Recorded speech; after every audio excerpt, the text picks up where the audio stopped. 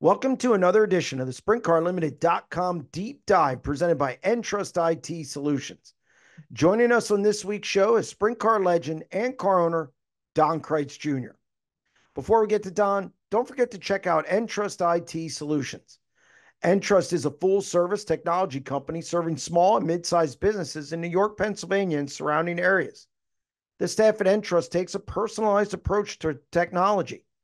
See why customers are choosing EnTrust IT Solutions as their technology partner by scheduling a free consultation at www.entrust-msp.com or by calling 717-292-8868. Here's Don. Donnie, welcome to the deep dive. Thank you. I'm glad to be here. You know, we were joking a little bit. Don, Donald, Donnie. I've heard it pronounced by Bruce Ellis and all the other announcers in the area. Which one do you prefer?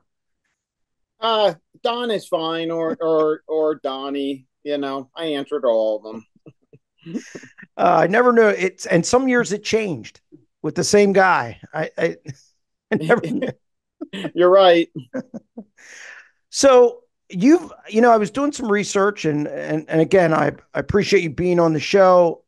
You've had a really good career. I mean, a great career, and picked up things really fast. But I'm going to go back to the beginning, kind of to kick things off. Your dad race, Don Sr., ran modifieds. How much of an influence was he on your racing career? Well, a lot, and the reason we started because when I was starting, the Reading Fairgrounds was still here, so that's only 10 minutes from our house, shop, whatever. So we went there, we built modifieds, and I got started in modifieds, and that's how we got started. My dad was racing, and that's how we got going.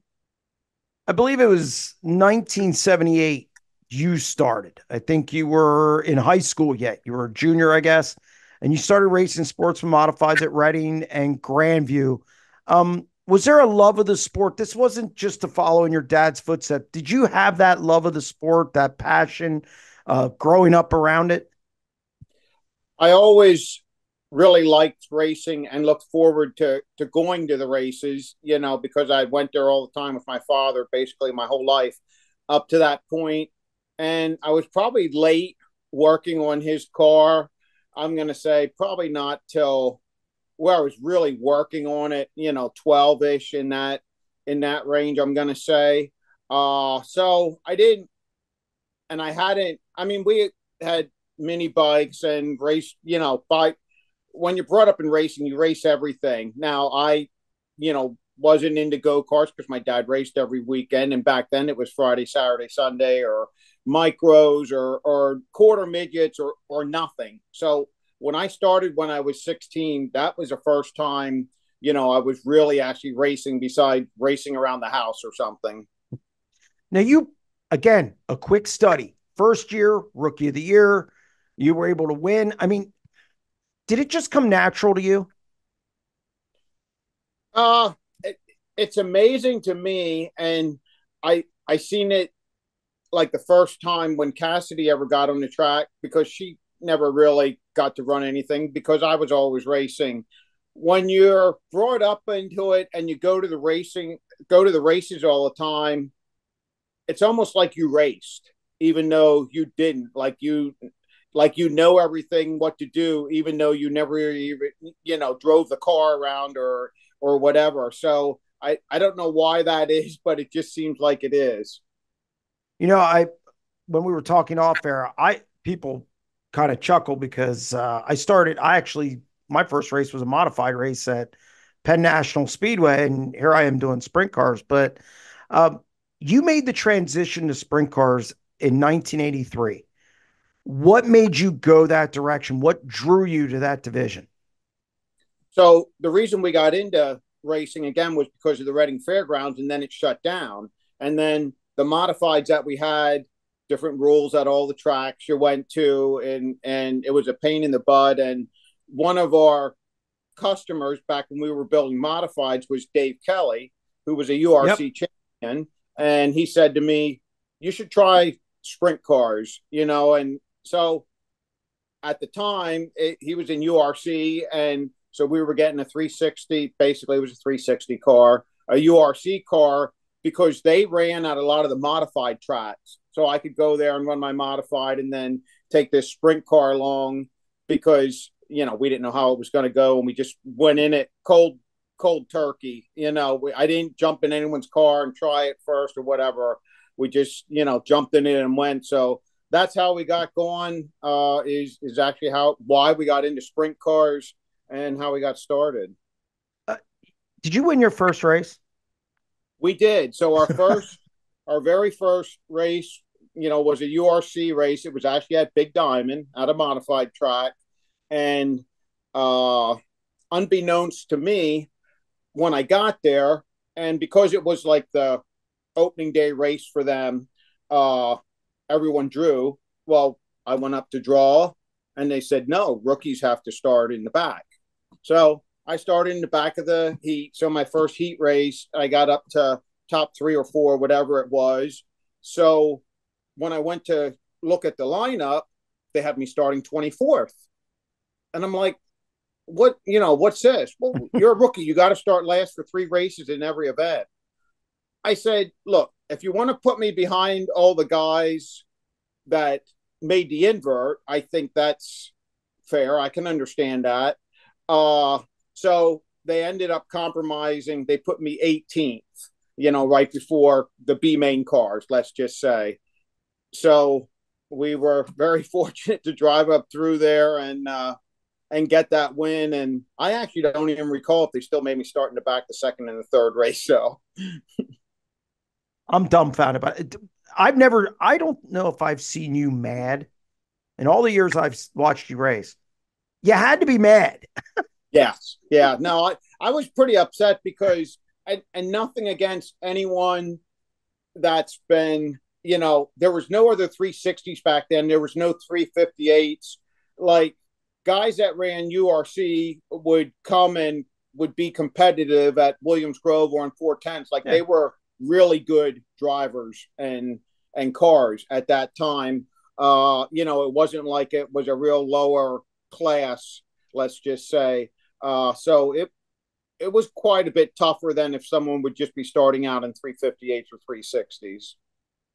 I can't believe they made you start 18th after you ran up to second or third in a heat race. I think that was pretty much an audition. Yeah. But so you ran some 410 races that year. And I'd ask you if it was difficult, but you won right away. So, but what was the transition from a modified to a 360 and a 410 sprint car like? What did you have to change, if anything, about your driving style, and why do you think you were so good at it so early on?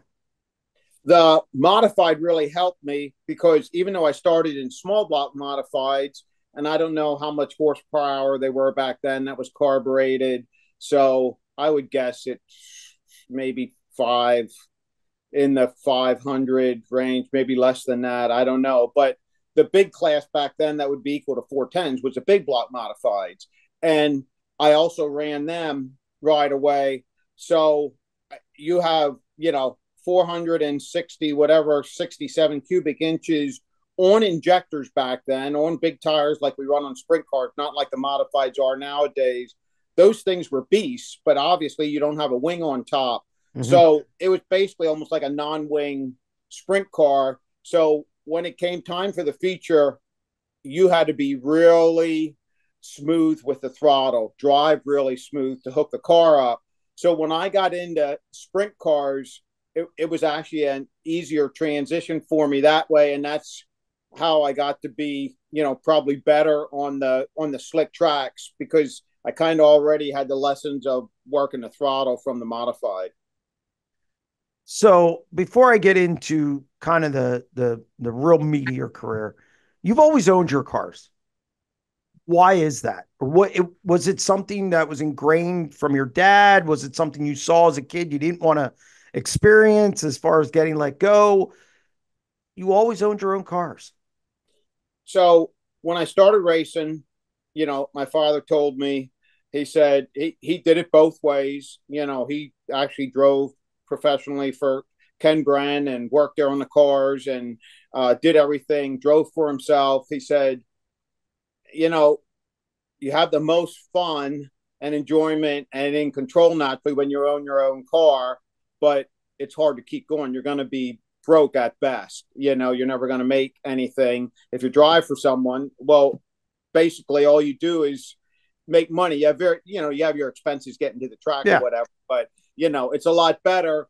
But you got to put up with car owners that are a pain in the butt and this or that. So, we started out and, once we started out going good in sprint cars, since we went good right away, I had offers along the way, but I actually did a couple times. The one big time was I drove the Nance house car, Yep. At Eldora for Daryl Saucier was actually running that team. And when I had offers all along the way, if I didn't think the car was better than my car, I didn't do it. I wanted to race, but I wanted to make sure I was in a good car. And, when I went to do it a couple times, jumping guys' cars, naturally, they don't want to just let you do whatever you wanted to do on setting the car up. And I figured I knew how to set the car up best for myself. And, so they didn't, whenever I jumped in someone's car, it didn't go that good for me. Yeah, because, there's difficulties with that. Like your dad said, I mean, if you own your own stuff, how difficult has it been over the years trying to maintain? I mean, look, the sport's not getting any cheaper. It was better back then. You could build stuff and do stuff. I mean, was there ever a point where you're like, man, I just can't do this anymore?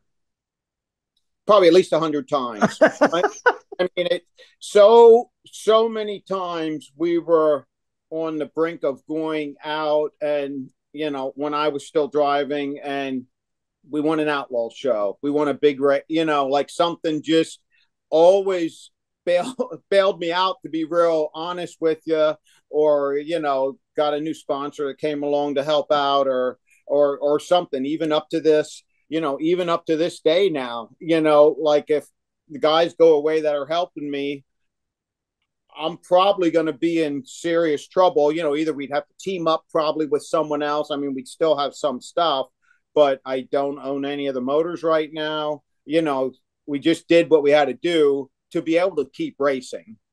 But, you make sacrifices and you don't make any money along the way. But, I just always did it my way, and right or wrong, that's what we did.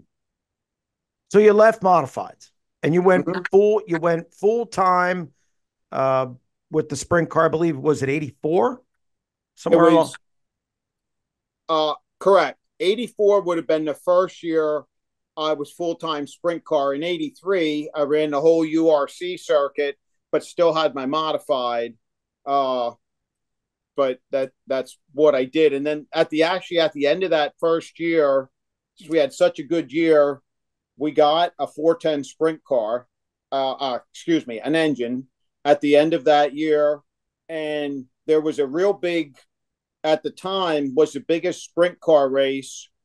And it was in September-ish, maybe like a week or so before the National Open, was at Pennsboro, West Virginia, had 25,000 to win in 1983. And the Outlaws were on the West Coast. It was the year before they started the Kings Royal, which had been, at that time, Knoxville didn't pay. Right. What's the biggest, really, of that way. So this Pennsboro race was the biggest sprint car race ever. And I got a 410. We had trouble, worked all night, drove all night, got down there the next day, drew like second to last in time trials, never sat in a 410 car, never drove with a 410 or anything, and went out and had quick time, and never saw the track before, never nothing. And the track ended up, it was a day show, rubbering down, and we started sixth and finished fifth, and there was no passing. But just to show you how racing is, the next week we come to Williams Grove for the National Open with that 410 motor we had. I'm in a heat, I still remember, with Lynn Paxton, who was tops at that time. I beat him in the heat race. First time I'm ever there. and we go out. Actually, I was beating him in the heat race. The last lap of the heat race, the motor blows up. Had one race on it, went to run that. It blew up. That was the night before the National Open. Come back the next day, I stuck a 360 in, my 360 in. At that time, they took 15 out of time trials right into the show, and the rest of the guys ran 1B main, the whole rest of the field. I timed 15th out of with my 360 against like 5410 cars. Was locked into the show. They had warm ups before the feature. Going down the backstretch, my steering broke and ran in the wall and flipped, and I didn't even get to run the race. I was in the hospital. So that was my first year of sprint cars, and then we actually came back. Lincoln had twin 20s at the end of the year. I only had my 360. We went there and won a 410 show with our 360 at Lincoln at the end of our first year. Well, I thought that was something that just started, in the last 10, 15 years. You were doing it in the 80s. You stayed with it. You go full time. And then 1986 rolls around and you win the King's Royal. It was unexpected. Doug Wolfgang was into 29 at the time. Bobby Allen you had everybody there. And here you guys come in and win that event. How big was that for your career at that time? You're only in your fourth year of sprint car racing. I mean, no one knew who I was out there, really, outside of PA, and we went out there, and we went there 2 weeks prior, Ohio Speed Week. There was an Ohio Speed Week show there, and I knew we wanted to try and go to this King's Royal. So we went there. So I did at least have some laps on the car before the King's Royal. And, we went there, and again, Doug Wolfgang, you're right, was running the 29. Davey Brown was helping him. So I knew Davey back then still. And, Davey told Wolfgang, hey, help the kid out here, so don't get hurt. At least put him in the right direction. Well, everything was different than the way I did it. At that time, I was actually still carrying modified setups over to my sprint car at that point. And it was working for me. And the setups that they gave me did not work for me. And when we went back for the King's Royal, we just did all our own stuff, and everything just fell right. I mean, we timed third, we started sixth and won our heat race. I mean, we were fast the whole time. And then we were lucky, though. We would not have won with Doug Wolfgang had a flat, and Dave Blaney and Bobby Allen, there was a Nerf bar on the track that all three of them ran over. And then Jack Hordenshield was leading, and we just got in there with 10 laps to go, and that was that. It's funny. I hear people, because I started going to that race in 87. And I heard people know, who's that Kreitz fella? So when you say they didn't know you, they didn't, but they knew you after that. And obviously, to come back to set, what was the reception back in central Pennsylvania? What was that like after winning that race? It was tremendous. First off, out there at that time, there was a few different bus trips that went out that, I wasn't even aware of or whatever. But anyway, in Victory Lane, I mean, it seemed like it was all of the stands. No one left shouting PA Posse even back then, So it was pretty cool, and got a standing ovation when we came back home and ran. We actually drove through the night and came back home. Susquehanna. Ran the next day they were running Sunday nights then every week. We drove back home from the King's Royal, didn't go home, drove right to Susky and went there and ran that night. So no, it was cool. Then, I mean, you had a great year that year. It wasn't double digit races. And then all of a sudden, you got the idea to go asphalt racing, which I've always found interesting. You sold your sprint car stuff in 87 and you go Busch Grand National Racing. What made you decide to tackle that beast? Well, it probably wasn't very smart, and I probably didn't do enough research. But I thought I'd just give myself a shot, in NASCAR, and it was actually incredibly amazing that we even did what we did, because not only did I never run one lap on asphalt in anything, I never ran one lap in a late model type car, have only ever drove an open wheel car, a modified or a sprint car. I knew nothing about all their suspension stuff, knew nothing about what air pressure to run, knew nothing about nothing. And we were doing it from up here, which is another double bad, and would drive down south to run the show. So at that time, because I used to run every race you could run, I was running 100 races a year in a sprint car. It was Bush back then. Their schedule was 30 races. 22 of them were on short tracks, 8 were on super speedways. So I'm like, and I could not afford to keep my sprint car stuff. It was one or the other. So I'm like, I'm never going to be satisfied just running 8 races. I'll buy a short track car, and at least I get to run 22 races. Right. So, that's what we did. We made the first race we made every race we went to. We were leading the race and ran out of fuel. We ran incredibly well, really. And by halfway through the year, I seen the funds were going out. When I said I didn't research it enough, back then sprint cars were paying $2,000 to win around here. All the tracks were. And here, when I went to run all these short track races, you'd run 200 laps, and naturally you'd have to do an all-day practice and time trials and everything. They paid $2,000 to win.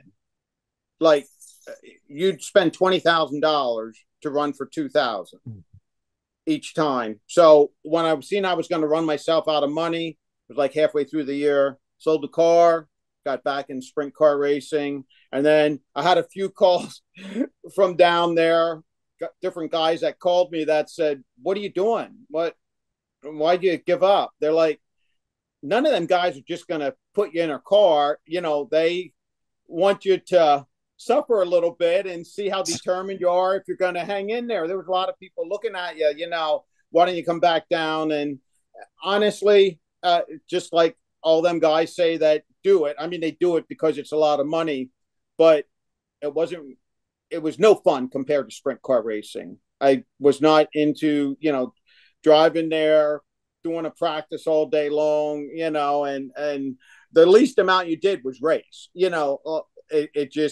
It was everything else but racing. So I just, gave up. This wasn't for you? It wasn't.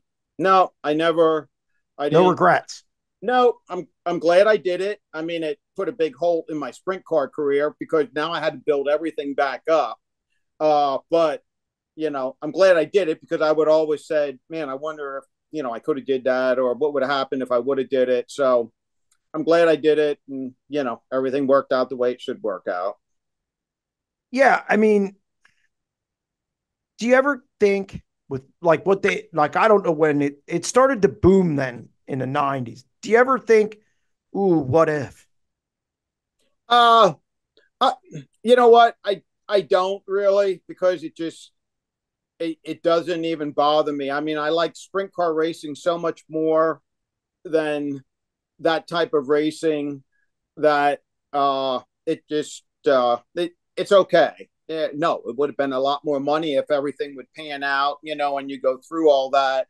But I guess I wasn't, willing to do it. You had to come back and obviously build back up. When did you hook up? Well, first off, you mentioned Doug Wolfgang. I'll never forget Doug Wolfgang told me back in the mid 80s, watch out for this guy. He told people here when he did interviews, watch out for this guy, meaning you. That had to feel pretty good so young in your sprint car career, that one of the best all time and the best at that time was saying that about you. It did, and I'm sure Davey had some influence on that, but I remember Doug would come up to me, after a feature or something, and we were fortunate enough to beat him a few times. And he'd say, I know what you're doing. And again, this is still back to my modified stuff now. I'm still applying that to a sprint car to hook up when the track's dry and stuff. I know what you're doing. I'm just letting you know it's not right. You're making it work. I don't know how you're making it work. It's not the right way to do a sprint car, but you are making it work, but it's not right. That sounds like Doug Wolfgang to a T. Yeah, no, he was always very cordial to us, would come over and talk to us. And it was a good time back in those days, when you think about all the good guys that were running at one time and came out of the area, at that one time. It was incredible. When did you hook up with Davey Brown Sr.? So the first time, I initially hooked up with him back in my small block modified days, because Davey used to be a modified guy. Right. And Davey was always known for porting heads. So before, nowadays, they're all machined on a CNC. So it used to not be like that. And he was known as one of the best head porters in the whole country. So we were down on horsepower in a small block modified. My dad said, and we used to, Winter's Rear Ends is in York, PA. Mm-hmm. So I used to drive there for our parts store once a week and pick up parts and rears and stuff. Davey Brown worked there. He built rears there. So my dad said to me, hey, stop and see this guy, and I didn't know much of Dave. I knew of him, but I didn't know much of him. So this has to be in like 79. And I go there, and anyway, and we get a set of heads from him, and we started winning races in the modified. They were really good. So we had that. But then when I started running sprint cars, and then we never continued after that, because we just weren't in the same circles. I never kept in touch with him or anything. After we got into sprint cars and he was at Winners, I went there and we'd talk a couple of minutes. I'd take him out to lunch or something. He says, I know who you are. I'm watching you. You're coming along, And so it just kind of, even though he was always helping other guys. So then the year when Wolfgang left, there was always a race at the end of the year at Hagerstown after the Oktoberfest. So this was after that. And Davey calls me up and says, hey, do you want to run Weichert's car, at Hagerstown? And this was 87. So now after I just got back in and I didn't have much, equipment, and I'm not going to turn a ride down in that car when Davey's working on it, right. And Davey knew I was good at Hagerstown, and we go there. He said, told me where Weichert's shop was, says meet me there, and we got everything ready. And they had 9 engines there on engine stands, complete, ready to go. Davey said, okay, this motor here makes the most horsepower. This one drives the best. This one's the lightest. So this was before the weight limit, right? He goes down the line. When he got to the one that was the lightest, because this was a day show at Hagerstown, I said, stop, let's put that one in. So anyway, we win the heat race from the back. We drew the last number of the invert, which was 9, drove to the front, was driving away. The motor blew up. So I come in, they tow me in, stop there, and Davey says, I guess you picked the wrong motor out of all 9 motors, So that was my experience with Weichert and Davey. And then Davey started helping me. He was helping guys and other drivers in the Weichert car. And I don't know if that's the time period Kenny Jacobs was in. There was a few different 88. Drivers. Jimmy Sills, there were different drivers in there.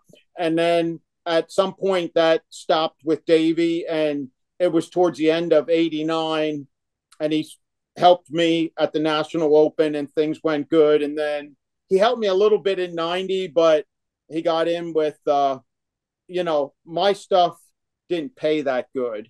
And, throughout the years, Davey, especially with this last stint, has always been really loyal to me. He knows I didn't have a lot of money, and he liked the way I did things, that I made a lot of stuff myself and this or that, the other thing. But if he had a really, really good paying job, he took them, and I don't blame him. So he was with Zebco in that stint for a while through the 90s, and Chris Esch. And, then at the end of 99, I think after he split up with Esch, I got him back. And then he's really been with me ever since 99. Well, you were able to build back up at the end of the 80s. And from 90 to 92, you won 56 races. 93, you win the Williams Grove National Open. I would say probably your best 3-4 year stretch of your career. Would that be accurate? That is accurate. What started to click there? I mean, here you go. You come into the sport like a whirlwind a little bit, win the Kings Royal, you leave. Really not bad in Busch Grand National. You had 3 top 10s, were leading a race and ran out of fuel. You come back, you build back up, and you win 56 races in 3 years. And then the following year, win the Williams Grove National Open. You had to be on top of the world at that point. Yeah, it was going good. And actually in 93 and maybe half of 94, Davey's son, Davey Jr, was helping me. And he was actually really good with the car. Davey was Senior was building the motors, and his son was helping me. He'd come to the track and do the setup on the car and this or that. So we were really good together for a while. We hit a tough patch in the middle of 84 and 94, excuse me. And I went back on my own, and sprint car racing was transitioning more from doing everything yourself to professional engine builders. And it just went through an escalating cost at that point. And I had to scale back to running one night a week. And really till the 93, not even really in 94, 93 was probably actually like the last year where I ran the full schedule. Like, most of the guys would do now. If it was Friday, Saturday, Sunday, midweek shows, that was pretty much the end of it, because I couldn't keep up with the cost. The purses hadn't, I think we were still running for 2,000 to win, and the cost just really escalated. And then from then on till I was done racing, really, I was mostly just one night a week in special shows. Let's talk about those special shows. You got known as the sheriff at that time. You always good against the World of Outlaws. How much did you gear up for those special shows against the Outlaws? It seemed to me weekly. I mean, you were still good, but you were really good when the Outlaws rolled into town, and it didn't seem to matter where you raced against them. So whenever the Outlaws came in, and pretty much no matter what track they were at, the track operators, the guys that were doing the track, fixing the clay, the dirt to prepare the track, did not keep up with when there's faster cars coming in, and there's a lot of fast cars, and you have all these time trials and stuff. The tracks would always get drier. And I was just damn lucky. I'll just be real honest with you, that fell into where I was good at, being in almost every Outlaw show, whether it was at Lincoln, whether it was at Williams Grove, whether it was at Hagerstown. The tracks would just get a lot drier than a regular show, and it just played right into my hand. And that goes back to your modified days. Correct. Well, you had to, like one of those major league hitters seeing a fastball coming in that looks like a softball. Yeah, absolutely. What was it like winning those events? And you carried the banner for a while for the locals. I mean, it was you against Steve Kinzer, Doug Wolf, whoever it was. Was there added pressure for you during those events? Because it really was all about you beating them. There probably was, but just like anyone, just like any of the guys that run the car now for me, you always put the most pressure on yourself. And, I really wanted to beat them guys, because first off, it's really gratifying. And I always say we're a low buck team. The car we put on the track is a very good car. It's as good a car as I can put on the track. Maybe, all the motors are kind of the same now, but I don't want anyone to think we're winning races with a subpar car. We're not. We just don't have 6 of them. It's right. Just a totally different thing. We don't have a huge shop, everything else where you can save money on. We do. Naturally, we have the smallest rig at the track, but it it just sorry, I lost my thought. That's all right. No, you truly do. And it's funny you said it. You had that trailer you bought in the 80s for the longest. Yeah, I mean, you ran that till you needed to shoot it. And then you have what looks like a t-shirt trailer now, almost. You definitely put all the money into the car. we do, and that's why the car's never fancy. Uh, I've had some of the guys that have been in the sport for a long time. They'll say when they'll look at my car, they'll say, "This is a Carl Kinzer car. You have zero money spent on the paint, but you have all the money spent in all the right places."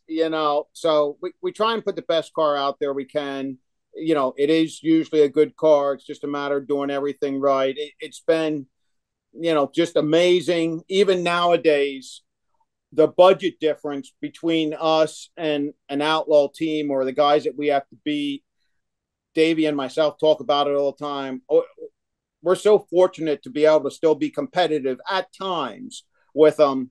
And it's actually really not to pat any of us on the back, and we wouldn't be able to do it without Davey, but it's actually really amazing that people have no idea really of the vast difference of, just the amount of equipment and money spent. It's just amazing.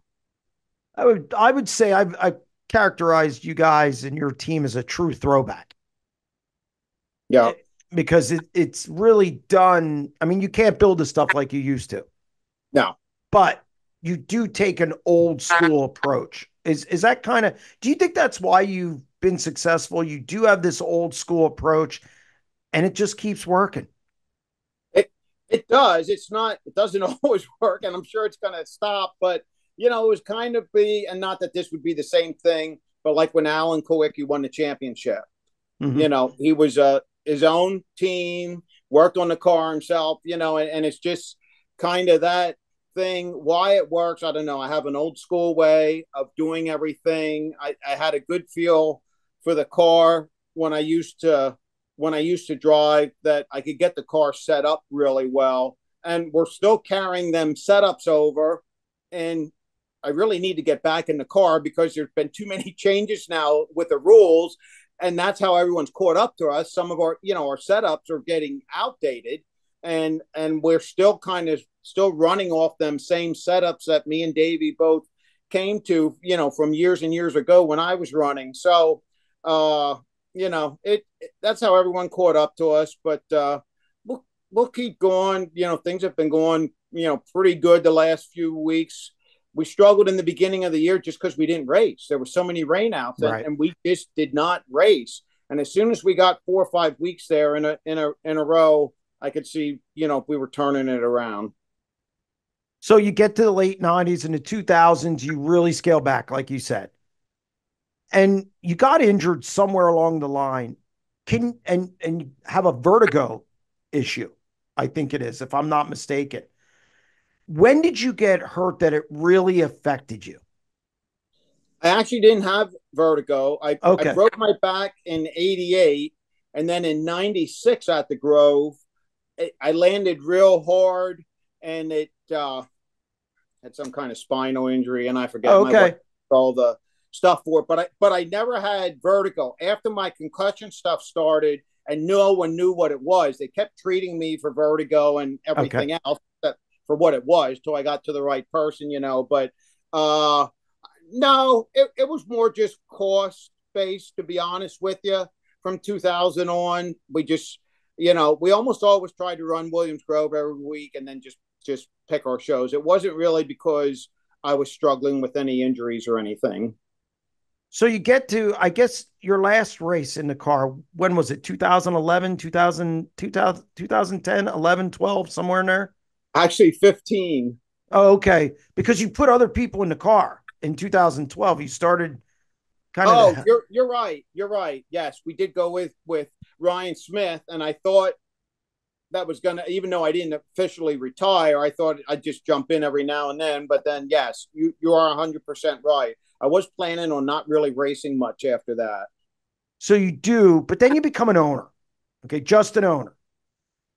How difficult was that to watch somebody else drive your car, not be in the seat? We see it all the time. Uh, Football players, they miss that 80,000 people chanting their name. They missed the locker room, whatever. Did you miss it when you were just an owner? It it was hard, it was very hard, and after, once Lance got in the car after I officially retired, things went so good right off the bat that it kind of filled that void. Still not the same as when you drive yourself and win a race. Even when my daughter runs good or wins, it's still, and it's your kid. It's still not the same as when you do it. So you're never going to replace that totally. But we got what we got. So we're old, and this is all we can do. You put Rodney Westhafer in it, kind of you got in it in 2015, but then Lance Dewease becomes available. And when this you hired him, to me, perfect. It was perfect. He drive. You guys have a similar driving style.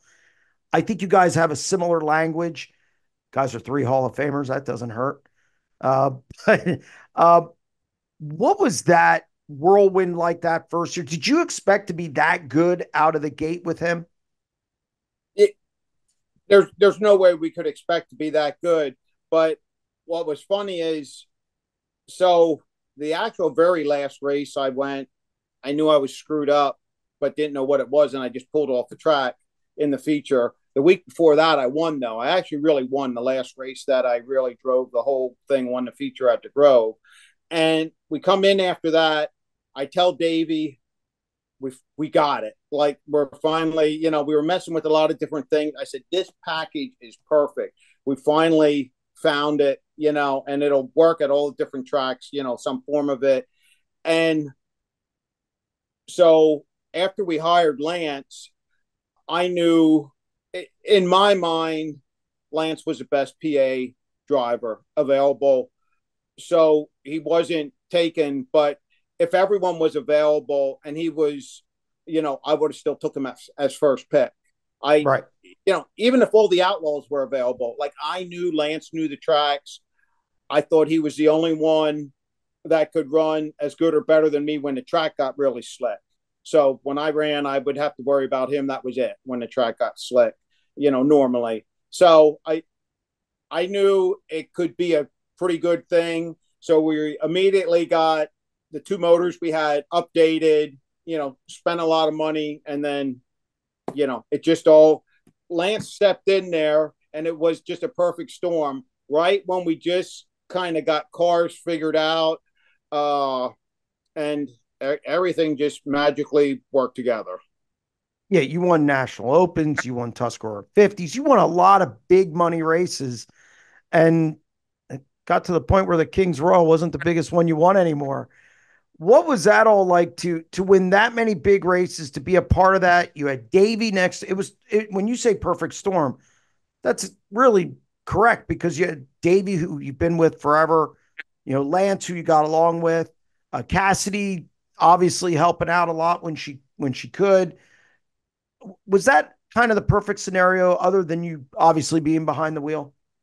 Oh, it was very magical. We had to pinch ourselves all the time. I know a lot of times some of them big wins, you know, I go up to Davey and he was crying in victory lane. Like, it was, it really, it was amazing.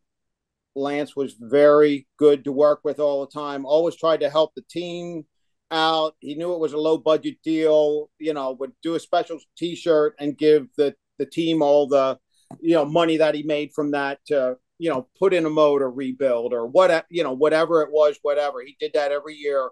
He drove the car. He always gave money back to the team. So it was a dream to work with Lance. It was a dream that it went that it went as well as it did.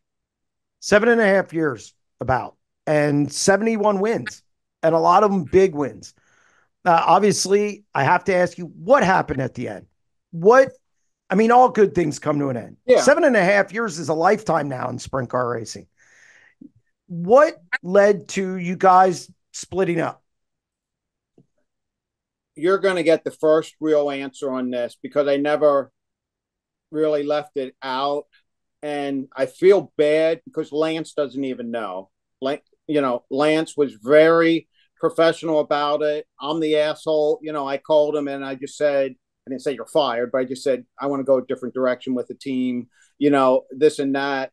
And, he said, can I come up? Can't we talk about it? I said, I'd rather not because I think it's just going to get into an argument, and left it there. And he never pushed me after that. He never said, please just tell me what I did wrong or this or that, the other thing. I never explained it to him. And I want to, and I just haven't ever got to where I felt was the right time. But what happened was he went to run the Macri car at Eldora, and he asked me when he got the call from Nick, and he said, hey, I have a good opportunity to run that $1 million to win race at Eldora. Do you care? I said no. So it was like a Wednesday and Thursday thing. Right. Yep. So the thing with the big Eldora race is the week after is the Summer Nationals. It was at a time where we were probably struggling the most we've been struggling, since Lance has been in the car for whatever reason. So we were building a new car. We were going to run it. I don't think the Grove was running, but Port Royal was still running. We were going to shake it down for the Summer Nationals that following week. And, right. We had changed some stuff, just make sure everything was right.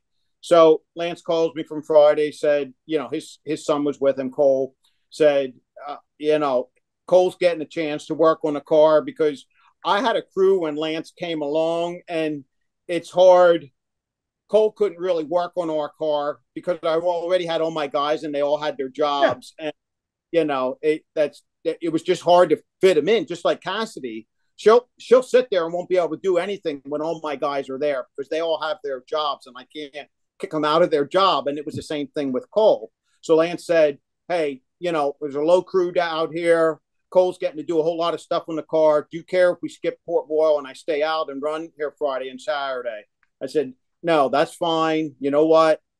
Susky was running Wednesday, before the Summer Nationals was Friday and Saturday. Right. I said, we weren't going to go to Susky. We'll just go to Susky, stay out there and have a good time. He came back. We go to Susky.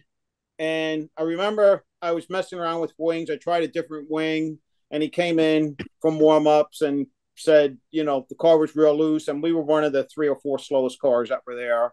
So we changed some stuff around. We go out for time trials and we were really slow. So it rains out after time trials. Yep. It rains out. They're running the show the next week. The next night, which is Thursday night before the Summer Nationals. I tell Lance at this point, Lance, I don't think we should come back. We need to prepare. Let me go through everything again, for the Summer Nationals. So Lance doesn't look himself on. I couldn't tell at Susky. I really couldn't. But at the Grove, I could tell right away. He doesn't look himself. And I don't really know as to why. But I was probably me jumping the gun on this because I went through all the concussion stuff and until I got to Dr. Collins in Pittsburgh. Okay. I mean, there was times when I was going to take my life. Like it was hard to get through the night. Like you hear from the football players that took their life. The ringing in the ears was so loud and bad. And people don't understand. It's 24 hours a day. It don't stop. If you're talking, it's still doing it. If you're watching TV, when you try and lay down to go to sleep, you can't. It just keeps going. Among all the other symptoms of it, that was just one of them. So anyway, I'm thinking, Lance didn't crash out there. It looks like he's messed up. And then he didn't even look right standing on the trailer. And a couple of guys actually said to me, is Lance feeling okay? Is there something wrong? He don't look right. He's like, half staggering around, but kind of like something was off. And on the track, it wasn't that he was trying not to run hard or anything, but it's like his timing was way off. Like he turned too early going into the corner. Like Right. he did not. He looked like someone that was just starting out to run sprint cars, and I was paranoid Lance was going to get hurt in the car. I really was, and I could not. We got to be kind of semi friends with his wife, and I'm thinking if he gets hurt in our car because I knew that he wasn't right, his wife is going to come to me and want to freaking kill me, And Yeah. I didn't even tell Lance because I knew if I would have said to Lance, you know, we got to take a break or we got to do something. I think, somehow you got messed up for running Eldora 4 nights in a row. It must have shook your head up, even though you didn't. I don't know. I said, there's something wrong, but I feel like it would have just led to an argument and he would have said, I'm fine. And he would have wanted to race. And, and I didn't want to get into an argument. I just figured we'll just stop it there. He got in the 39 then. And for, I don't know the exact time, I'm going to say 2 or 3 races, he didn't look like normal Lance. Like it looked like the same. Obviously, that's a really, really fast car. And he didn't look any different than he looked in our car at the Summer Nationals. And then I know it was the dream race at Port. And like the week before that, Cassidy might have been running, right behind him in the feature at Port. Like when he was in the 39, like, Right. you could see he was struggling. And come back the next week, the dream race at Port, and Lance looked like himself. He all of a sudden, he looked like he was back to normal. The announcer even said, I haven't seen Lance drive like this since he was in his 20s. Like he really actually looked good besides not being screwed up, and I, pass him and talk to him and we'd say hi or talk or something. And he seemed fine. So it was probably me jumping the gun because I was worried about his safety.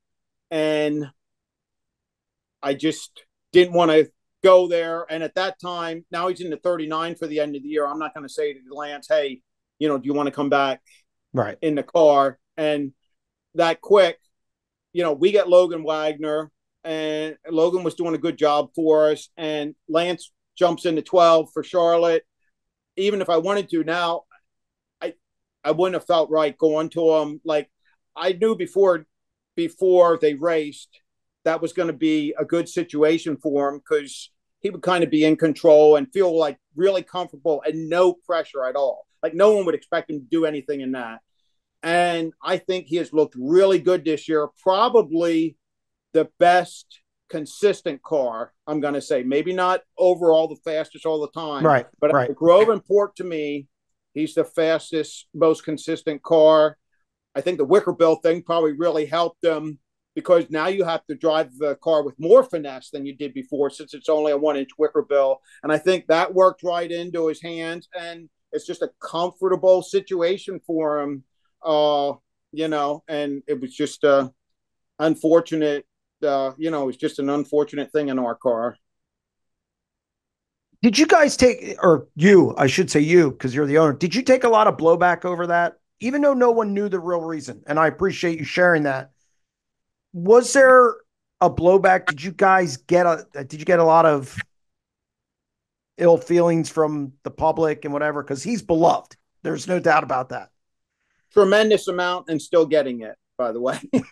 So, yeah. No, I mean, there was actual death threats in the beginning. So you're 100% right. No, Lance is very well liked, and the combination was good when he was in our car to sell a lot of merchandise and everything. It was just a good match that way and worked perfect for him. And yes, we're still getting blowback from that. Oh, they are relentless, these sprint car fans. Yeah. There's no doubt about that. You look where you're at. Where are you at now? I mean, obviously Logan's a different driver. which I'll talk about Darren Pittman in a minute, because when you guys rolled out at Williams Grove a few weeks ago and I saw him turn one lap in the heat race, I said, this night's over. So it looked really good. Trying to adjust, you're dealing with the tires are different. I don't care what anyone says, they're different. I'm hearing it everywhere. The wicker bill, different driver. Is this a lot going on? And how much is it kind of to overcome all that? It's very, very hard. Logan is definitely a different driving style than Lance. And when we needed a driver last year and he called for the ride, at that point, outside of the National Open, and I didn't, at the time I hired Logan, I didn't really have Darren locked down yet. There was still the Dream Race at Port, and there was the Outlaw shows at the end of the year. There was a Tuscarora, and I thought Logan was a perfect fit for Port Royal, and is for, because he can run the wall, and I've seen him win there in the middle in the Zemco car, and we have struggled to make the car 100% comfortable for him. I'm going to say, he's found a groove there by the wall, where he's made it happen the last, 3-4 weeks, really, honestly, on his own. Nothing we've done. And, but it's definitely different, and it's hard because I obviously didn't drive like Logan. So I don't have them setups, and Darren just drives like a younger Lance. So that stuff with him, just worked out. Last year, I feel bad for Darren. I was talking to a friend of mine on the phone today, and I don't get involved in emotion of whether drivers win or don't win. I feel bad for Darren Pittman for finishing second in the National Open. 6 times he's done it. You were so good last year, you get passed. How heartbreaking was that? And how much are you looking forward to having him in the car again this year? Because honestly, if I'm picking favorites right now, it's probably you and David Gravel. It's fun. I mean, it's fun going with Logan too. Darren is definitely a professional. It's amazing that he could run a few times a year and be on that outlaw level, and in his own words.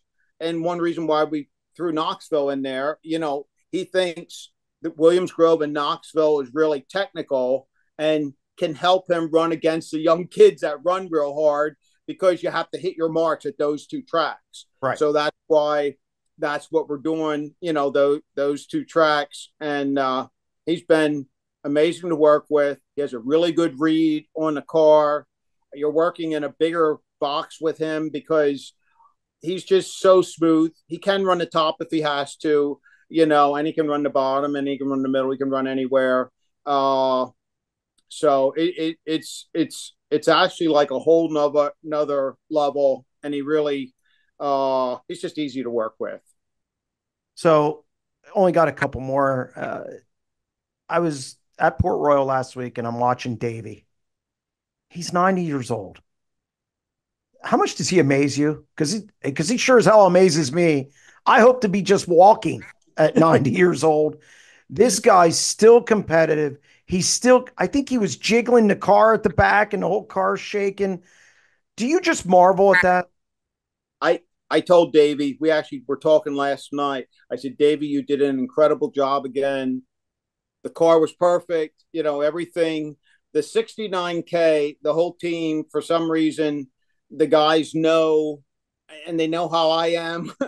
Probably difficult, but when it's a big race, everyone had their game face on. Logan was really on it. He was in the trailer all night, and I could just tell he was in like a super deep focus. And me and Davey were, and it's 100 frickin' degrees out. Davey's in long sleeve shirts.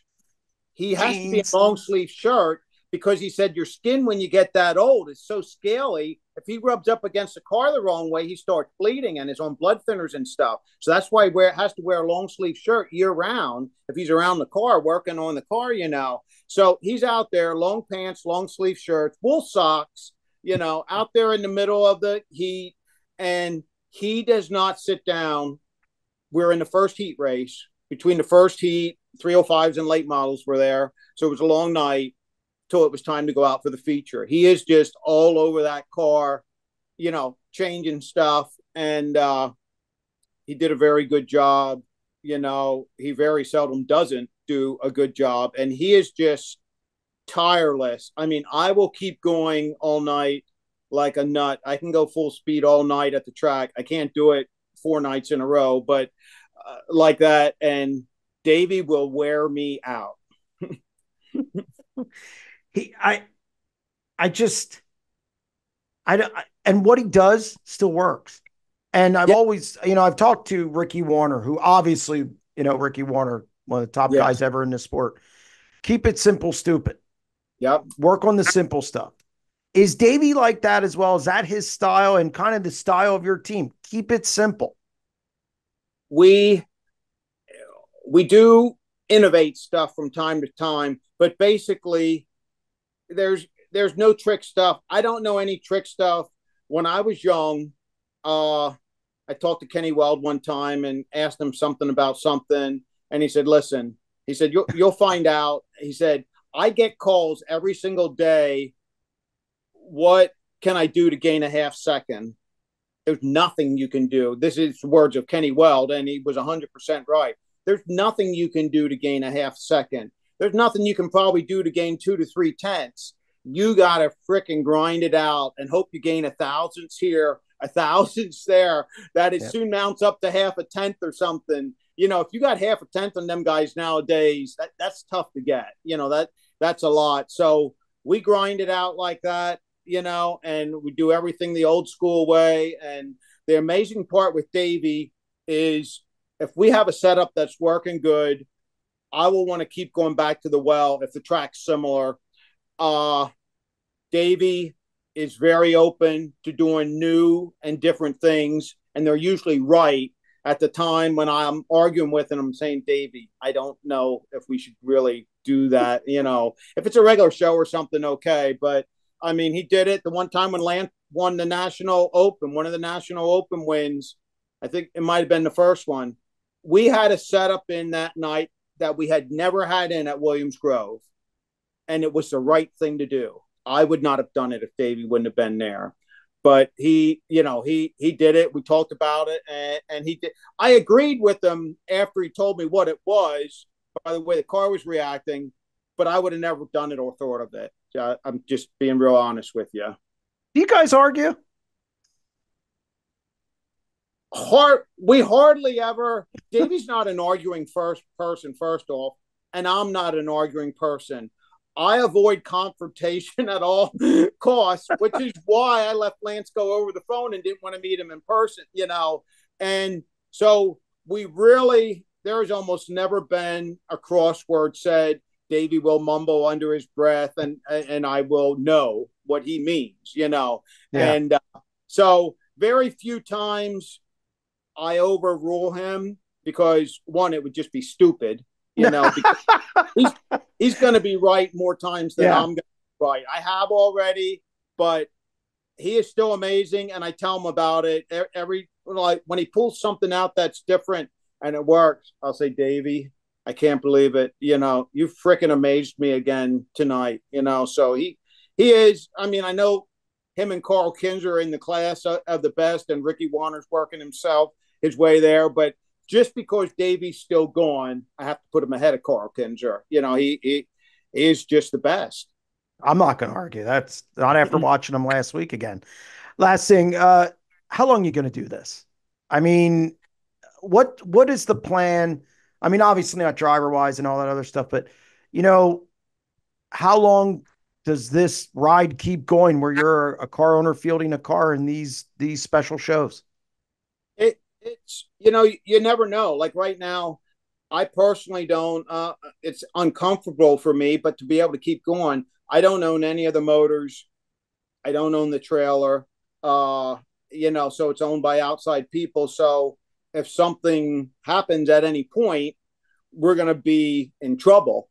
So I'll be looking to team up with someone else or something, at that point. So, for now, I'm content. If the guys that own the stuff are content to keep going, we'll keep going. If not, then we'll have to figure out what we're going to do. That'll be the next bomb that drops. So, you never know. It's always day by day with us. Well, Donnie, or Donnie, Donald, whatever you want to be called, I'm going to call you. Thank you very much for joining us on the deep dive. I appreciate it. It was enlightening. It was a pleasure. Thank you. Thanks for having me. It was And fun. and I guess we'll see you at Speed Week for select shows again. Yes, absolutely. Thank you very much. All right. Thanks. That's going to wrap up this edition of the SprintCarLimited.com Deep Dive presented by EnTrust IT Solutions. A big thank you to Don Kreitz Jr. for joining the show. A lot of good stuff there. Also, don't forget to click the subscribe button on our YouTube channel and also check out our daily exclusive content at www.sprintcarunlimited.com. We'll be back next week with another edition of the Deep Dive.